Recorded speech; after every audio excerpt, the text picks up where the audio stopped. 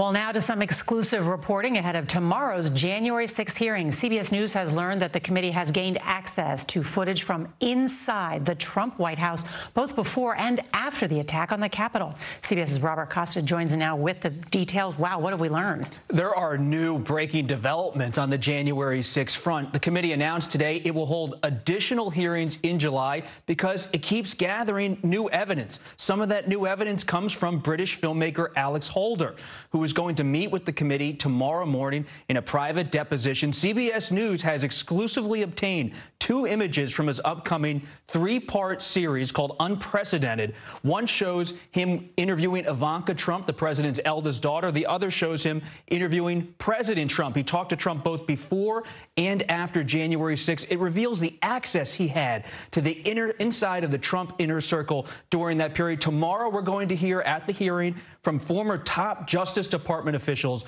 about Trump's pressure campaign on them to buy in to his movement, that Stop the Steal idea. They're going to talk about a dramatic moment in the Oval Office where many of them threatened to resign if Trump got his way.